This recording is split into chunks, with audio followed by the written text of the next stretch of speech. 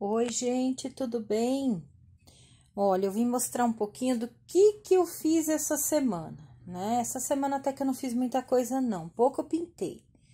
Hoje já é quinta-feira, né? Então, eu quero ver se eu vou pintar algumas bonequinhas. Eu vou mostrar pra vocês os riscos, depois as bonecas que eu vou estar pintando hoje aqui, né? Hoje aqui em casa, né? Não aqui pro canal, porque são as pronta entrega, né? Então, gente, essas aqui umas pronta entrega que a mulher queria com crochê. Então, eu aproveitei e fiz os crochê das meninas. Então, vocês sabem, né? Crochê demora mais. E eu pintei as menininhas, mostrei pra vocês nesse vídeo anterior, de rotina minha aí, né? Da semana. Alguma delas, acho que todas, acho que a maioria que eu cheguei a mostrar, mas eu não mostrei elas já costuradinha, com lacinho, tudo bonitinho, né? Então, eu vou mostrar pra vocês aqui como ficou, porque eu tava terminando alguns crochês, né? Eu tava terminando alguns crochês de algumas bonecas, né? Então, faltava terminar a sainha, faltava terminar o crochê em volta do pano, demora mais. E depois costurar o pano, colocar o lacinho, né? Então, demora um pouquinho mais. Então, ó, eu fiz... essa daqui já tá prontinha, tá? Já tá vendida, acredito eu, né? Se a cliente, ela pedir para colocar o crochê, fiz o crochê. Se a cliente não quiser, já é pronta entrega para estar vendendo, né? Não tem problema que as bonecas ficam aqui. Mas, Cristina, você não pega 50%? Não. Eu pegava, gente, 50% quando era encomenda. Agora, eu não ligo dos panos ficarem aqui, porque são pronta entrega. E nós temos uma lista de clientes, né? Onde o Lucas, ele vai mostrando os panos para cliente, tá bom? Então, às vezes, a pessoa fala, eu tô esperando, aguardando vocês a me adicionar, mas ninguém adiciona, né? Demora um pouquinho, gente, porque é muita gente que tá querendo os panos, então tem um pouquinho de paciência, tá, gente? Eu tô trabalhando sozinha, tanto com os crochês quanto as pinturas. Mas, Cristina, por que você não terceiriza? Porque eu já tenho uma pessoa que faz pra mim o crochê, mas ela não está aqui devido ao problema que a gente tá passando aí fora, né? Ela tá em outro lugar, então tá bem difícil pra ela tá fazendo agora pra mim. Mas, né, vamos esperar que tudo isso passe para que ela possa voltar a trabalhar comigo e assim vai mais rápido, né? Ela faz os crochês e eu vou fazendo só as pinturas, né? Olha aí que bonita. Essa daqui depois eu ensino pra vocês aí no canal, tá? Essa daqui também eu posso estar ensinando, tá bom? Esta daqui também, ó. Peraí que eu vou pegar ela aqui, ó, que eu passei, né? Ó, essa daqui também, tá? Então, tem bastante bonequinha aí pra mim tá pintando pra vocês. Olha que linda que ficou esse verde, né? É um verde escuro, bem escuro, né? Com bege. Olha que lindo que ela ficou, né? Ó, aí eu coloquei um lacinho em branco, porque eu não tinha de todas as cores, mas vai o branco que combina bem, né? E ficaram assim, ó. Depois, se a cliente quiser, ela pode até arrancar o lacinho, mas eu acho que vai ficar bonitinho. Eu quero fazer, gente, eu vou ver se eu consigo fazer lacinho de crochê pra colocar nas minhas bonequinhas. Eu acho que vai ficar bem legal, né? Fazer o laço de crochê também, vou ver. Olha aqui como ficou linda essa mocinha aqui, a moreninha, gente. Olha que eu peguei pra mim uma. Olha que linda que ela ficou, bem delicada, né? Olha que lindo. Tem algumas bonecas que ainda falta passar e pufar. Essa daqui já está pufadinho a roupinha dela. Olha que coisa mais fofa, mãe. Meu Deus do céu, olha. Olha que linda que ela ficou. Ficou muito linda, né, gente? Ai, eu amei. Olha essa daqui também, que lindinha, ó. Olha que linda que ela ficou já com a sainha, ó. Olha que fofurinha que ela ficou. Esse laranja é muito lindo. Muito lindo mesmo. São 10 panos de prato. Então, eu tava aqui acabando, né? E a semana minha foi bem devagar mesmo. Fui fazendo outras coisas aqui em casa, né? Pra mim poder não ficar naquela ansiedade, naquela correria, né? Não tô pegando mais encomenda que é pra não ter essa correria, né? Então, eu fui fazendo devagarzinho, fui costurando e assim eu tô indo, ó. Olha que linda essa daqui, que é da minha apostila. Depois posso estar pintando pra vocês. Essa daqui é uma boneca da internet. Já faz muito tempo que eu tinha, né? E eu não lembro de quem é o risco. E aí eu pintei. Pintei ela, ficou muito bonita. Ó, fiz nessa tonalidade crochê, ó. Tá? Acho que é... Deixa eu ver se tem... Não, essas mesmo. Tá, gente? Então, ó, um videozinho rapidinho, só passando aqui pra mostrar pra vocês o que eu fiz na semana. Agora, gente, o que eu vou fazer? Deixa eu colocar aqui rapidinho pra vocês estarem vendo mais um pouquinho.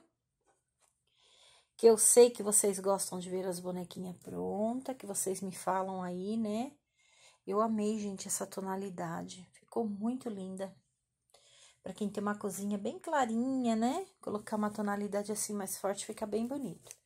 Ó. Aliás, as bonecas vão bem em qualquer cozinha, né? Qualquer tonalidade de cozinha, seja a cozinha um pouco mais escura, a cozinha mais clarinha, né? Eu digo os móveis, né? Fica muito bonito, ó. E eu vou mostrar pra vocês já os riscos que eram da minha apostila, que eu tinha, né? Que eu tenho, aliás, mas que eu não estou vendendo mais. E eu vou mostrar pra vocês os riscos que eu vou estar pintando daqui a pouquinho, pra mim tá fazendo de pronta entrega. Já volto. Olha, gente, eu vou pintar. Essa daqui era uma boneca da minha apostila, tá? Essa daqui era uma bonequinha da minha apostila que eu fiz uma adaptação, né? Então, eu vou estar pintando ela pra fazer de pronta entrega. E essa daqui também, ó. Vou estar pintando. Depois, na hora que tiver pintada, eu mostro pra vocês. E aí, depois eu vou estar pintando pra vocês aqui no canal também. Mostrando pra vocês algumas bonecas, né? As bonecas aqui ficaram tudo de ponta cabeça. Ó os meus riscos, pra quem fala assim. Isso aqui é só um pouquinho, tá? Dos riscos que eu tenho de bonecas, né? Muitas pessoas falam assim, ai, Cris, passa todos os seus riscos. Gente, eu fico sem fôlego quando a pessoa fala isso, porque, olha, são milhares de bonecas, vamos se dizer assim, são centenas e centenas de bonecas, né? E não dá, gente, são muitas bonecas, tá? E a maioria que eu ensino no canal, eu passo para vocês, né? Eu tô sempre repassando para vocês os riscos, né? Ó, essa daqui vai ser mais uma menina de jardim que eu vou estar ensinando para vocês, uma moreninha, tá? Tô mostrando um pouquinho das meninas de jardim, ó, com hortênsia, tá? Essa boneca é muito linda, ela fica maravilhosa. Eu vou estar ensinando para vocês também. Então, já mostrei duas para vocês no vídeo anterior, né? E nesse vídeo, o risco da outra, nem sei onde tá, gente. Porque, olha, como eu falo, é muito risco, né? São muitos riscos. Deixa eu colocar essas duas aqui na cama da Mabel. Ó, essa noiva, eu já ensinei para vocês. Já tá lá na... A maioria dos meus riscos, gente, estão na página de bonecas da Cristina Fontes. Eu já deixei lá, tá? Eu já ensinei essa noiva pra vocês aí no canal, está aí, é só vocês entrarem ali onde tá escrito meu nome, Cristina Pintura em Tecidos e Crochê, vai em vídeos, e aí vocês vão ver todos os vídeos que eu já fiz aqui pro canal, tem noiva, tem casal de noivinhos, essa daqui acho que eu já ensinei também, ó, essa daqui eu já ensinei, peraí, ó, essa daqui eu já ensinei, tá? Ó, essa daqui que é a capa aí do meu canal, aí da... Capa não, que é a menininha da minha foto, eu já ensinei pra vocês também. Eu já ensinei essa baianinha, ó. Essa baianinha que eu já ensinei. Deixa eu ver que mais. Ó, essa daqui é aquela outra lá que eu mostrei pra vocês, depois eu vou estar pintando pra vocês aqui. Esse casal aqui, gente, que eu não lembro se eu já ensinei, tá? Eu não realmente... Opa, deixa eu arrumar assim. Eu não lembro se eu já ensinei, acho que não, porque essa aqui é da minha apostila, né? Ó, esse aqui acho que eu já ensinei pra vocês. Então, vocês têm que ir aí nos vídeos E dá uma olhadinha, gente, que tá lotado de bonequinhas aí, ó. Essa daqui é da minha apostila também, antiga. Ó, essa menina já ensinei pra vocês aí no canal. Ela é muito linda, essa menina, já ensinei. Esse aqui é risco da internet, ó, risco da internet. É de outra pessoa que montou. Olha quantos riscos. Essa aqui eu já mostrei ela pintada pra vocês. Essa daqui, gente, acho que eu já ensinei no canal também, se não me engano, viu? Se não me engano, não sei se eu ensinei, tá? Precisa dar uma olhadinha, né, nos vídeos, que tem tanto vídeo, eu já não tô lembrando. Essa daqui também acho que eu já ensinei. Então, como vocês podem ver, tem muitas bonecas, ó. Tem essa daqui, eu não vou abrir os riscos. Tem essa de sombrinha. Tem essa que eu já ensinei bem parecida com essa, que é de pôr vestidinho, ó. Ela é de vestida, que eu tô muito risco aqui pra tá abrindo todos. Essa daqui eu já ensinei aí uma parecida, acho que eu com um chapéuzinho, não sei. Porque às vezes eu vou fazendo umas modificações, coloco um chapéu daqui, uma roupinha diferente, e ficam bonecas diferentes pra gente tá pintando, né? Essa daqui acho que eu não ensinei ainda, é muito linda também. Peraí, deixa eu ver se eu acho mais. Tem um monte de papelada aqui no meio. Essa daqui também é risco da internet, ó. Tá? Que a gente vai achando lá no Pinterest. Eu não falo o nome, gente, de quem possivelmente deve ter montado, porque vai que eu falo errado, não é da pessoa, né? Chato, né? Essa daqui eu já ensinei no canal. Ó, acho que o que eu ensinei foi essa daqui, ó. Se não me engano. Então, ó, são muitas bonequinhas, muitas mesmo, né? São muitas bonecas, ó. E fora as que eu tenho lá dentro da minha... Eu tenho essa pasta aqui, gente, ó.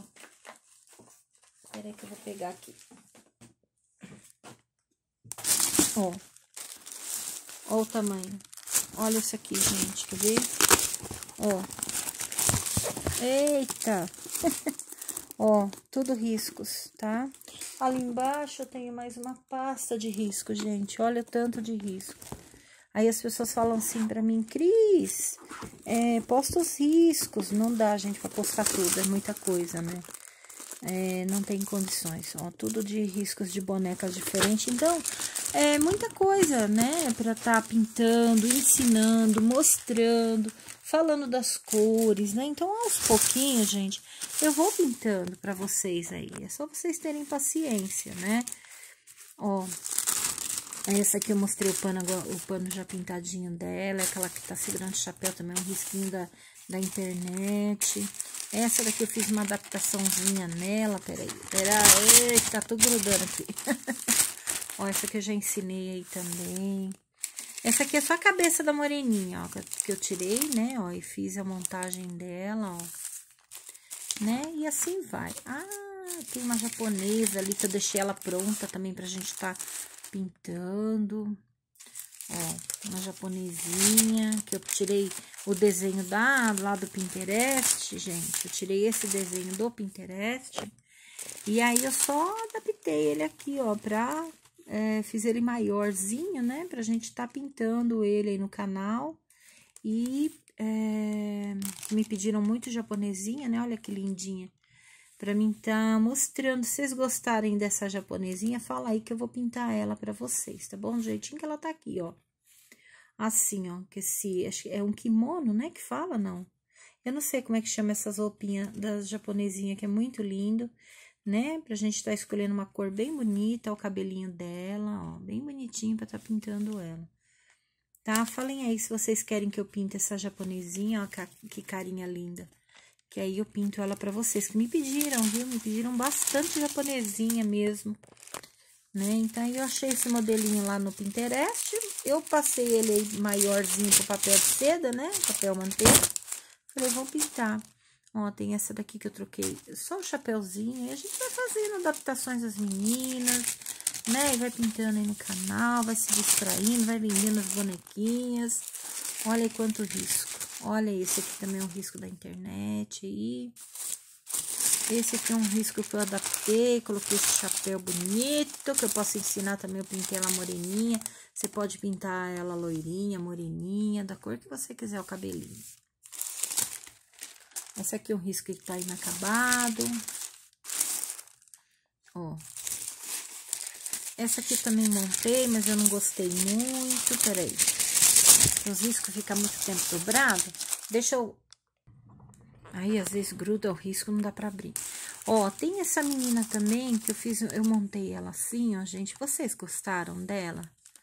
Ó, posso até tirar essas flores do cabelo aqui e colocar um chapéu, né? Olha como fica legal. Se eu pegar um chapéuzinho desse aqui, ó, vou mostrar assim mais ou menos por cima como é que eu faço, ó. Ó, pego um chapéu aqui assim, ó, e coloco nela aqui, ó. Peraí. Depois eu preciso mostrar como é que eu monto, né, ó. Coloco o chapéuzinho aqui, claro que mais arrumadinho, né? Ó. Põe aqui mais arrumado na cabeça dela e veja se esse chapéu combina, tá vendo? Essa menina vai ficar linda com um chapéuzinho, ó, tá vendo? Claro que não com esse cabelinho aqui da outra, né? Mas só o chapéuzinho, tá vendo? Ó, eu acredito que eu vou ver se eu consigo ensinar pra vocês essa aqui. Vou adaptar melhor, tá? Vou tirar essas flores aqui, ó, e vou colocar um chapéuzinho assim. E aí, eu vou ensinar ela pra vocês também, porque ela tá muito fofinha, né, ó? Tá bem bonitinho. Vou deixar até aqui, ó, separadinho pra tá fazendo isso. Essa aqui ficou feia, as que fica feia eu não mostro. Ó, essa daqui também, ó, que bonitinha, risco da internet. Essa daqui é uma outra moreninha também, que eu tava tentando fazer uma adaptação nela. Ó, vou mostrar um pouquinho pra vocês. Aí, o que que eu fiz aqui, ó, deixa eu ver se dá pra ver, ó. Eu coloquei um chapéuzinho. Ela tá segurando um porquinho, gente, ó. Tá vendo? Ela tá segurando um porquinho. Aí, eu tentei ver ela, se ela fica bonitinha com o cabelinho assim, mais compridinho pros lados. Eu acredito que fica, né, ó. Tá vendo aqui, ó? É cabelo aqui também, como se ela tivesse de Maria Chiquinha, né? Eu achei que ficou bem bonitinho. Então, depois eu vou tentar ver se eu pinto ela no pano, se ficar bonitinha. Aí, eu ensino pra vocês também, tá bom? Vou até deixar ela aqui do lado.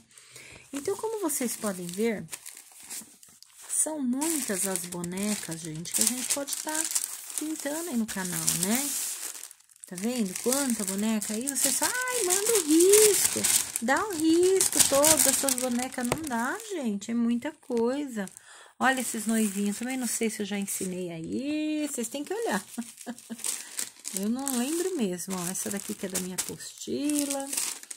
Essa daqui, olha que linda essa daqui, ó. Essa daqui eu tenho planos pra ela também, vou fazer umas modificações nessa mocinha aqui, vai ficar muito linda, vocês vão ver depois.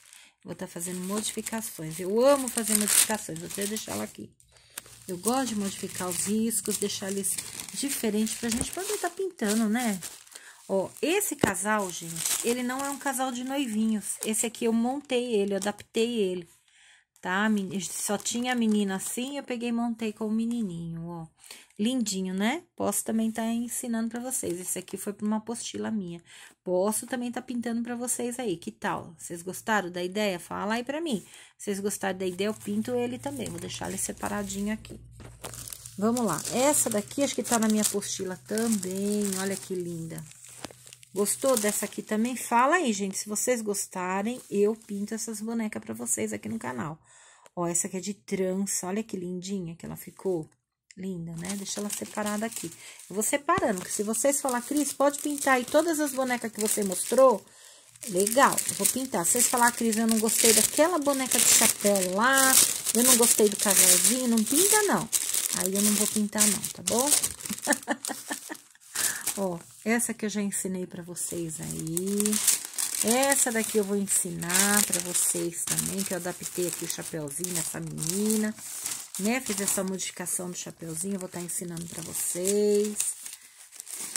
Ó, essa daqui eu também coloquei, se não me engano, foi essa roupa nela, diferente, ó, tá vendo? Essa que eu posso ensinar pra vocês também. Ó, essa daqui eu vou estar ensinando pra vocês. Olha esses chapéus aqui que eu salvei. Ó, olha esses chapéus. Olha que bonito. Tá colocando em outras meninas, olha. Tá vendo? Tô mostrando um pouquinho pra vocês do que eu fico fazendo aqui no meu ateliê, ó. Fico criando, montando, adaptando, tá vendo? Ó. E aqui tá a menininha do beijinho que eu vou ensinar pra vocês também. Ó, outro chapéuzinho aqui, ó. Ó, outro chapéu que pode estar colocando em outra menina. Ó, que bonitinho, tá vendo? Eu vou salvando as coisas lá do Pinterest, eu vou adaptando e faço daqui, faço dali e vai saindo outras meninas, olha. Essa daqui também já ensinei no canal, se não me engano, acho que tá aí também, gente, vai olhando aí. Essa aqui é a menina de cozinha também, ó, já ensinei pra vocês. Ó, tem essa daqui que eu já ensinei pra vocês aí também, ó. Já ensinei pra vocês. Ah, essa aqui era da minha apostila, ó. Essa aqui eu vou ensinar pra vocês, ó. Menininha do bonezinho. Que mais que nós temos aqui? Olha, essa aqui é uma gracinha, gente, pintada. É um risco da internet também, de outra artesã. O que a gente pode fazer aqui nessas bonequinhas? Troca as flores, pode colocar um chapéuzinho nela, pra não cansar, porque às vezes a gente fica enjoada sempre da mesma boneca, né? Então, aqui pode colocar um ramo de margaridas aí, de flores, colocar hortênsias, pode colocar copo de leite, enfim. Mas ela com as tulipas fica linda, linda, linda, linda. Aqui tá o risco da moreninha, que eu já postei pra vocês, já ensinei aí no canal. Aqui só tem a metade de uma boneca que eu tava montando, né, ó. Eu nem sei se eu cheguei a montar a boneca inteira, ó. Ela ia ficar bem bonitinha, né? Mas acabou não montando ela toda, aí eu peguei só o chapéuzinho, ó. Nem lembro que boneca era essa, ia ficar bem bonita, né, gente? Ó, tá vendo o chapéuzinho que a gente pode estar usando, né? E outras bonequinhas. Essa daqui que vai ser a minha boneca, primeira boneca de jardim, tá? Bonequinhas menininhas de jardim, vou deixar ela separadinha aqui. Olha quanto risco. E essa daqui é a boneca de trança, gente. Que eu coloquei o chapéuzinho nela. E ela ficou com o chapéu. Tá vendo, gente? É só fazer, usar da criatividade. Ir montando as bonequinhas, né? Não tem erro, gente. Cada dia vocês vão ter uma boneca diferente aí. Vocês ficam, ai, a Cristina não posta risco mais. Ai, a Cristina é isso, a Cristina é aquilo. Gente, vamos criar nossas próprias bonequinhas. Não é tão difícil. Não fica esperando só por mim. Viu? Vamos também adaptando aí, fazendo as suas adaptações, né? E compartilha também para as outras pessoas estarem pintando. Não guarde só para você, né? Então, eu faço as minhas adaptações aqui, eu demoro a postar, porque são bonecas, gente, que eu vou estar ensinando aqui no canal, viu? Algumas eu posto direto sem ensinar, e outras são bonecas que eu vou ensinar aqui no canal ainda, por isso que eu não postei, fazendo um suspensezinho também. Essa aqui ficou feia, gente. Então, essa daqui é uma que eu tirei de um modelo que eu vi na internet, não ficou legal, preciso consertar ela, tá vendo? Ela tem uma bacinha aqui de rosas, né, de flores, ó, essa aqui eu vi na internet, fui tirar o modelo, mas não ficou boa, não. Não ficou boa, precisa consertá-la, né? Então, vocês podem aí também ir fazendo as bonequinhas de vocês, fazendo adaptação. Olha essa menina aqui, né, que é uma boneca de uma pessoa aí, que montou. Vocês podem vir aqui, olha, colocar um chapéu nela, tá vendo? Colocar um chapéuzinho de lado, olha, quer ver? Peraí, gente, pera só um minutinho. Olha, gente, que linda que ela ficou, gostei, ó. Olha, gente, eu amei ela assim, olha que gracinha, ó, tá vendo? Essa aqui é um risco que uma outra artesã montou. A gente pode porque se posta na internet é sinal de que é pra gente pintar também. Mas quando a gente cansa do risco, a gente pode também fazer essas modificaçõezinhas, colocar um chapéuzinho, né? Pra não ficar sempre a mesma coisa, pra gente não se cansar. Então, gente, eu vou pondo sim esse chapéuzinho nessa menininha. Olha que graça que ela ficou aqui no lugar dos copos de leite. A gente pode estar colocando outras flores, ó, colocar ela de lado, o chapéuzinho assim. Olha que gracinha que vai ficar, tá vendo, gente? Eu vou fazendo essa adaptação, pintando pra vocês, ou com copo de leite mesmo, ou com outra flor, tá? Que vai ficar muito lindo. Inclusive, eu fiz uma menina de jardim em cima dessa daqui, que eu não sei onde tá agora. Eu coloquei as hortênsias, tá? E troquei o chapeuzinho. Ficou muito lindinha pra gente fazer aí essa brincadeira de meninas de jardim, tá? E aí, olha que bonitinha que ficou essa daqui. Vou separar esse risco também eu vou fazer essa adaptação, né? Ó, eu posso pegar também esse mesmo chapéu e colocar aqui. Olha, gente, olha isso. Tá vendo como a gente vai brincando com as bonecas? Vocês lembram aquelas revistas que tinha de antigamente, que era aquelas bonecas recortáveis, que a gente recortava a roupinha e ia colocando nas menininhas? Ó, a gente pode estar fazendo isso, olha só, olha que lindinha que fica. Tá vendo? Usem da sua criatividade aí, gente. Usem da criatividade, vocês vão ver quantas bonequinhas que vai sair quando vocês começarem a montá-las. E aí, gente, também compartilhem com outras pessoas. Não seja egoísta de querer só pra você. Tá bom, gente? Eu espero que vocês tenham gostado dessa minha bagunça que eu fiz aqui, mostrando os panos de prato que eles estão aqui embaixo, ó, de ponta cabeça, né? Essa foi a minha rotina aqui da semana, tá bom?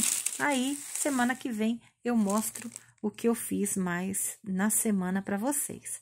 Tá bom, gente? Eu queria virar aqui pra falar com vocês, mas eu não tô achando aonde que vira. Vocês vão ficar sem ver a minha cara agora. Então, tá bom, gente. Um beijo, fiquem com Deus e até o próximo vídeo. Tchau, tchau!